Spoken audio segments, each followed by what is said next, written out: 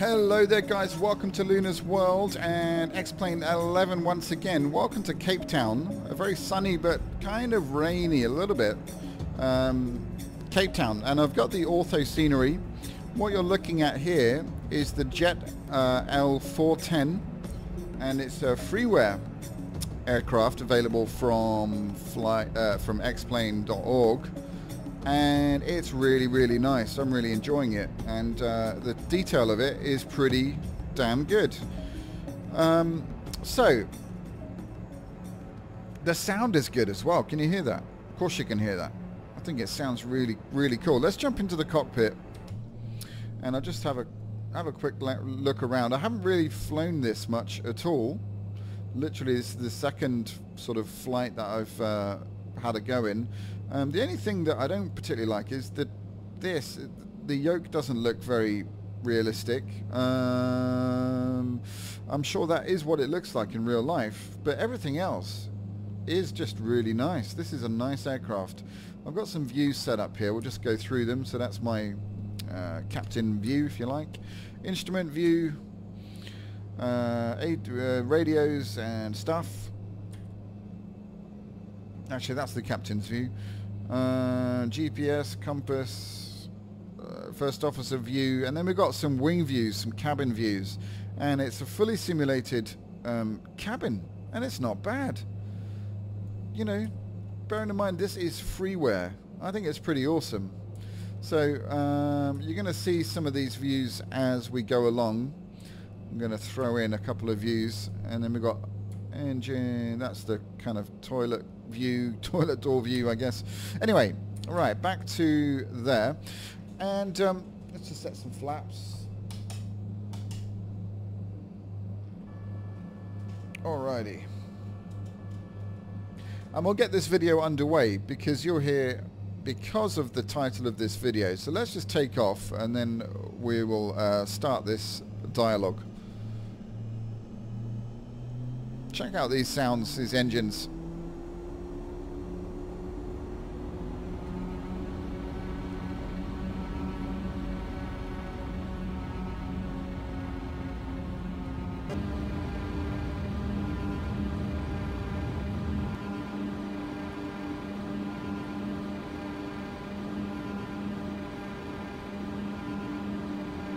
Flaps up. Just going to ease back on the throttle here. Okay, so basically the point of this video is there's been a couple of rumors going around on Facebook and things about Prepared 3D version 4, which is supposed to be 64-bit. So we're going to talk about that, and we're also going to talk about, you know, what is the future of flight simming, this beloved hobby that we all have. Where is it going to go? Because one of the issues that has cropped up, this video has been inspired by a stream that I did a couple of days ago, where we were talking about this very subject of the Prepared 3D version 4, 64-bit version, and we were talking about that particular rumor, and I think it's important to reiterate that it is a rumor. There's nothing official from Lockheed Martin about version 4 being 64-bit or version 4 at all coming out, but we'll talk about some of the things that were said. One of the things that got the alarm bells ringing for me was that the person writing it said that version 4 was in beta and they were using 32-bit add-ons in the 64-bit platform and it was working. Now, I don't know much about programming and I don't know much about that kind of thing, but I'm pretty sure that's not possible. And I'd like you guys to let me know if it is or not, because I'm sure there's some of you out there who have far more knowledge on this stuff than me. It wouldn't be that hard. So that's the first thing. The second thing that I noticed and have been noticing over the last sort of few months really is the divide between and this is not something new. This has been there for a long time. The X-Plane and Prepared and FSX divide. It's less so between Prepared and FSX because they're built from the same engine or platform. But there seems to be a real divide between those people who are avid X-Plane users and those people who are avid Prepared users.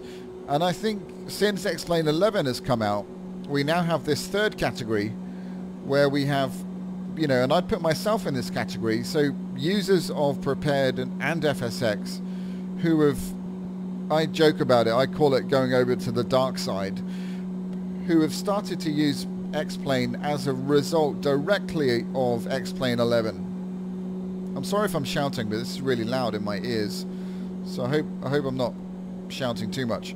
And like I said, I would put myself in that category. And I think it's a really sad thing that people feel the need to get all sort of personal and defensive about which one you use. And I don't get that, because this is all about flying, and it's all about, you know, using the simulator that you love for your needs. It just so happens for me right now, what I'm interested in is the most accurate flight model and the smoothest experience that I can get with the hardware that I have. You know, I don't have thousands and thousands of pounds to splash out on the latest technology, computer technology. I've got a good system, but it's not top end. You know, I've got a 477K overclocked and a 1070, so it's by no means, you know, what I'm saying is I could spend more on that, but you know, why do that when you can get that experience in X-Plane with a relatively, you know, mid-range system? And I don't think people should be offended or divided or any of that stuff that I'm seeing. I just think it's completely bizarre. You know, we can use whatever sims we like, dependent on how we're feeling. For example, you know, if I really fancy flying the PMDG 737, not least because I spent loads of money on it, but because of the experience of it, then I can always, you know, I can always fire up Prepared and do that. That doesn't make me a traitor. That doesn't make me, you know, not a supporter of X-Plane 11. It's kind of one of those talks of, you know, why can't we all just get along and be friends? We all love the same thing. We don't have to be so territorial about what platforms we use. However, the competition between, say, X-Plane and Prepared, I think is healthy. It creates an environment where the developers need to be on their, you know, top of their game to deliver us from evil. No, to deliver us the best of the best that we can get, you know, with their resources. And so I think that's good. I think that's a healthy thing. Dovetail, I'm not sure about. I don't know. Maybe you guys can let me know what you think. I'm not sure what's happening there. I haven't heard anything about their super duper sim that was supposed to come out. So I guess watch this space. But I want to talk about VR, because that is something I don't have any experience of with flight simming, or at all really, apart from I got a VR headset for my phone, but that's a, you know, not quite in the same league. So I wanted to get your view on if you think VR is going to be the future of flight simming. I'm pretty certain that it will certainly play a big role in the future of flight simming. But again, unless they come down in price, unless they become more readily available, and unless developers really get on board, then I'm not so sure. And I know some people who have experienced it have said, you know, you're going to absolutely love it, it's going to blow your mind. You know, great, I want that to happen. I really do. like I said, I'm in the very much in the camp of I want to get the best out of the hardware that I've got. I want to get the best flying experience, you know, and I don't care really what platform it is. I'm not particularly loyal in that sense. And why am I not loyal? Because it's my right as a consumer to pick and choose what I want to fly. You know, these things are not cheap. Well, you know, they're relatively cheap, I suppose. But that gives me the fact that I've purchased these different platforms and invested a good amount of money in each one with add-ons and things. That gives me the right to pick and choose. It just so happens right now that I think X-Plane 11, for me, gives me the best experience that I can possibly get that's available right now. So that's why I use it. That's why I've actually uninstalled Prepared off of my machine. Now that doesn't mean that I'm a horrible anti-Prepared 3D person. I love Prepared 3D. I've had so much fun, so many hours of joy and learning through that platform and through the excellent add-ons that are created for that platform. So I'm not ditching Prepared at all.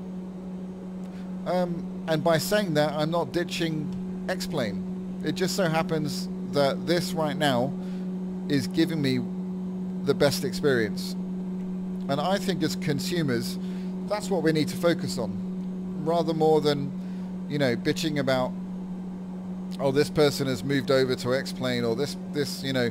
I mean, that whole report, that whole sort of dialogue between those two people talking about Prepared version 4, you know, there were comments like, oh, X-Plane 11 looks like a cartoon.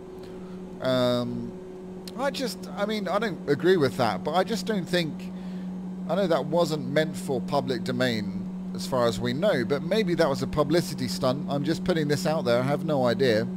Maybe it was a publicity stunt because X-Plane is making such a ripple in the simulation world. I don't know. Who knows? I just think we could do without all that stuff. You know, people will fly what they want to fly. People will latch on to sims that they feel comfortable with for various different reasons. And I think we should all be completely okay with that and not feel the need to, you know, to make that an issue, because it's really not an issue. Right, I'm going to put my gear down. Does that make sense? I'd really like to get your views on this. You know, whether you think the whole Prepared 3D version 4 thing is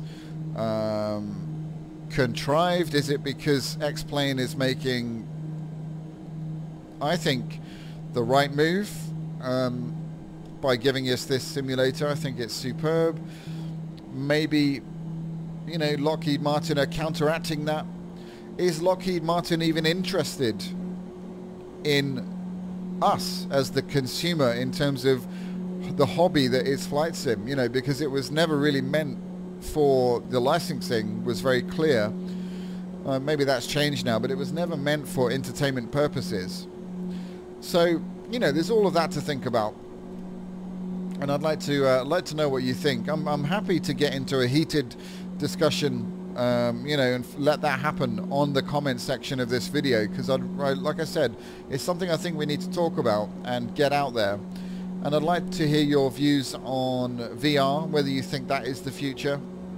Is it something I need to invest in to look, you know, to keep up with the trend for this channel? My aim for this channel is that we are keeping up with the cutting edge of what's happening in the flight simulation world. That is my goal. And at the same time, to give a mutual opinion, well, not mutual, but just my own opinion based on my experience, I guess, but keeping an open mind about everything and not getting caught up in this whole ridiculous thing of, you know, betrayal if you move over to a different platform, or just completely bizarre to me. You know, we should be wanting to get the best that we can for the system that we have. the best experience. And again, for some people that might be DCS World because they like combat.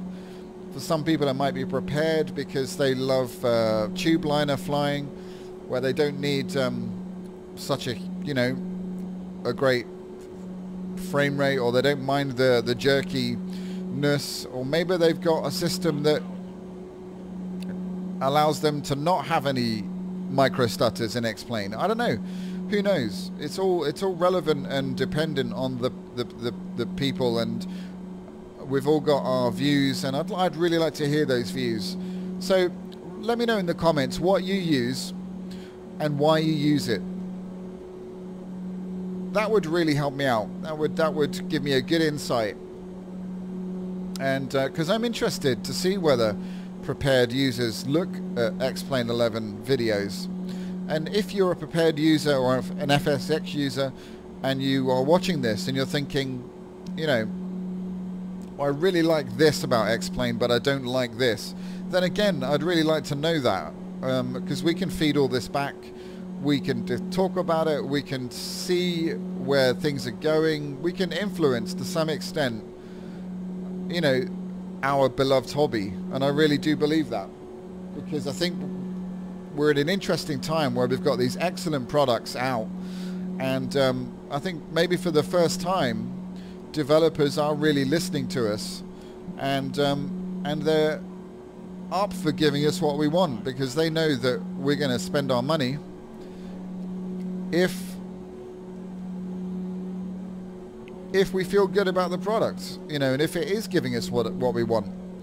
So I think that's healthy. I think we need to get this get beyond this whole weird divide and just talk about what would be the perfect sim, and have that discussion among us regardless of what platform you use.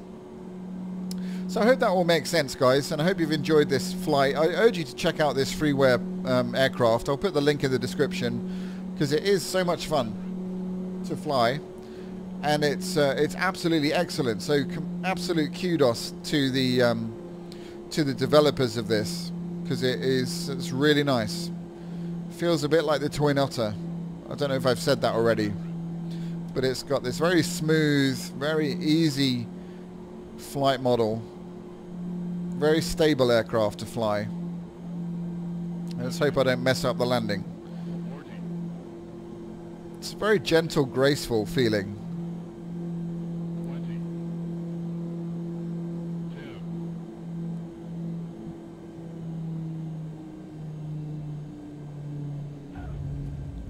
There we go, and we are down. Do we have reverses? We do. We don't need them though, but anyway.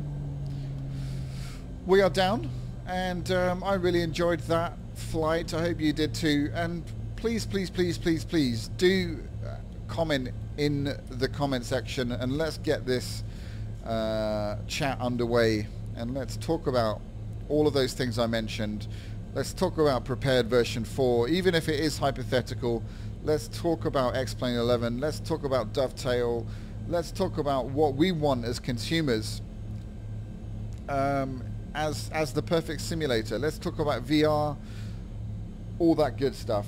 And you know, I think the less we talk about this weird divide between all the different platforms, the better, because we're all in this because we love to fly and we want the most realistic, smooth and pretty looking simulation platform that we can have. So I hope that all makes sense, guys, and as always I really appreciate your comments, and please like and subscribe, and I'll see you all in the next video. And do join me in a live stream as well. We've got such a great bunch of guys, not guys as in males necessarily, but a great bunch of people who are extremely passionate about flying, and I've seen some incredible acts of kindness in my streams, and I'm very, very grateful for that. I really am, and hopefully it's rubbing off on me as well. So yeah, do come and join us. Luna's World of Fun, and I'll see you all very soon. I'm going to try and park between these two Delta jets here. We've got a Virgin on the left and a Delta on the right. And here I am stuck in the middle with it. No, dude, apologies about the bad jokes. Anyway, right, I'm going. Thanks a lot, guys. Look forward to speaking to you all soon. Take care.